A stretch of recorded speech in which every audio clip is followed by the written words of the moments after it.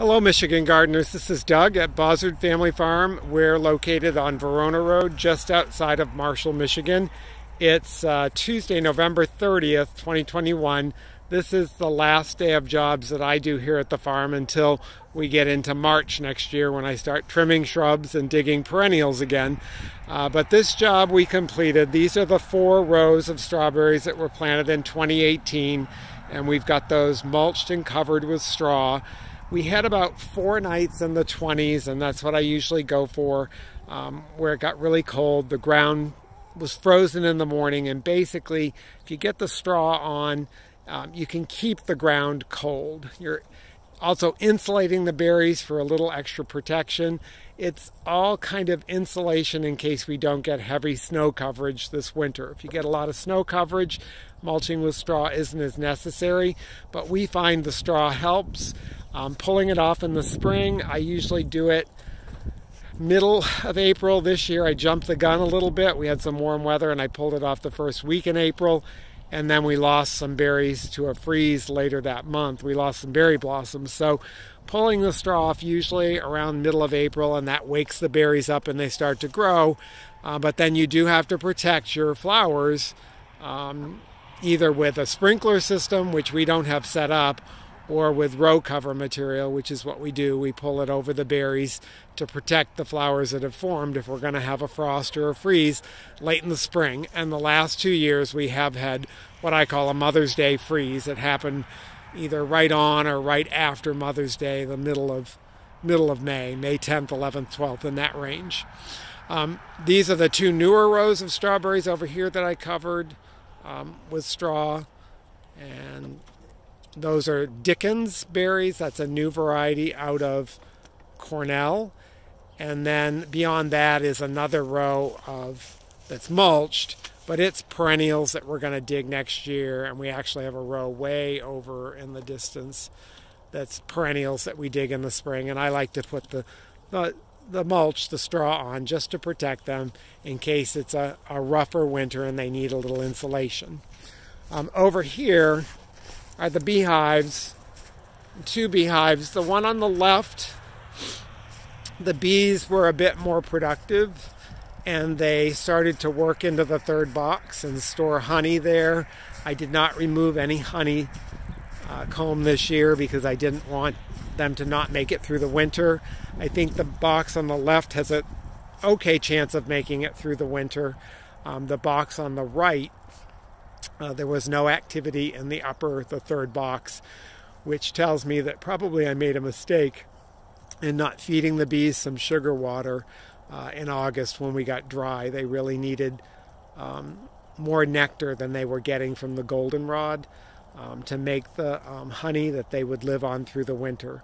So if that hive doesn't make it when I check them in the spring, then I will order a new nuke. NUC is a colony of bees and a queen, and I'll put those into that hive to get it started again. And I may have to order 2. I'm not sure if this one's going to make it or not. When you look around the base of the beehive, you do see some dead bees. When I took the class back in March, they said to expect that there would be dead bees because basically the bees are not going to all be able to survive through the winter. It's basically who do we need to survive, and that's what we're going to keep around to get us through the winter. Hopefully it helps. I did just put in what's called an entrance reducer down at the bottom of the hive to give them a small entrance in and out, but it allows them to not lose as much heat out of the hive where they're trying to keep it warm in there. I'm going to go up to the flower garden, the perennial garden, and show you a couple of things I'm doing there, and then that'll be the last video for 2021. So in the flower garden, there are a few things that I mulch with straw. One is foxglove. These are all foxglove that seeded last year or early this spring they came up, and they'll flower the following year. They're what's called a biennial, and foxglove are a great plant for shade or sun. These are growing underneath the shade of some hydrangea, but you can definitely grow them in heavier shade than that. Or you can grow them in full sun, but they're digitalis is the Latin name for them, and really they're poisonous. So if you're looking for a deer-proof plant, the deer won't eat your foxglove, and it'll grow in a variety of conditions. Like I said, flowers in June, late May, June. It's really a cottage garden favorite.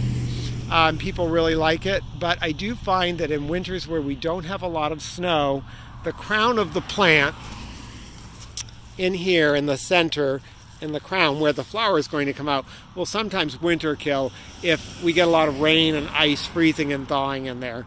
So when there's snow, that's not a problem. It acts like insulation. But if we don't get a lot of snow, the prediction is this winter is going to be drier than normal. Whether that's true or not, I don't know. We've had a little snow over the past week, but I just cover those with some straw.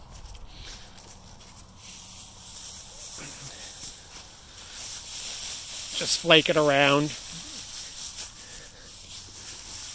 And it acts like an insulation over those plants. The other plant that I'll do that with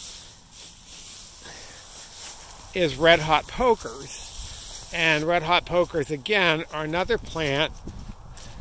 Got a lot of green right now, even though we're really cold, late November, last day of November, November 30th.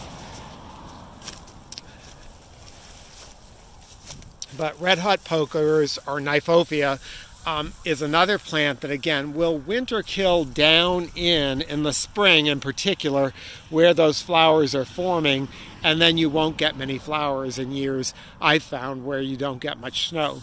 So again, I take the mulch, the straw, and I just put it all on there, just like I did on the strawberries, and I'll put it on a little thicker than that, go get another flake, and I leave it on until usually mid-April. But this year, I pulled it off in mid-April, and then we were going to have the freeze April 20th and 21st, so I went back out and I put it back on again for a couple of nights. And I think I might have, even for that Mother's Day freeze we had, we've had a Mother's Day freeze the last 2 years where it gets into the 20s, I might have put some protection over them that night too, just to make sure that they were able to flower that year. I really do like the flower a lot. Again, it's more of a June flower, a cottage garden favorite again. Reds, yellows, oranges, and it does look like a fire poker. So they call it a red hot poker. But those are a couple of the plants I mulch, and I put the straw on just for a little added insulation in case we don't get a lot of snow coverage. If you've got leaves and you've got a good mulching lawnmower, you can run your lawnmower over those leaves, get them chopped up fairly fine, and spread the leaves over them. That'll work well. If you planted mums this fall, planting them in the fall is always precarious. They don't always make it because they need a little more time to root in. But if you do, leave the old foliage on the mums and then take some straw or some leaves and push it in around the crown of that plant. The old stems will kind of hold it in place. That acts to help to insulate the crown, and it keeps the ground from freezing and thawing and freezing and thawing, and sometimes that even heaves the plant out of the ground if it hasn't rooted in. So the straw acts like insulation and it protects, or the chopped up leaves will act that way too. So those are just a few of the things you can do in late November, early December. We've had enough cold weather now, so I think it's okay to do it. And then in the spring, if you're saying, I wonder when I remove this stuff, that's always a gamble. If you remove it too early, sometimes we get a freeze and it really hurts the plants. Other times, once you get to a certain point, it always seems like the foxgloves are able to handle some nights in the 20s. It's, you know, those real extreme colds we get in the winter, down below zero, if we haven't got snow coverage, that really hurt them. Same thing for strawberries, same things for the Nyphophia. Those are just things that I do to protect. So take care, and I'll talk to you next spring.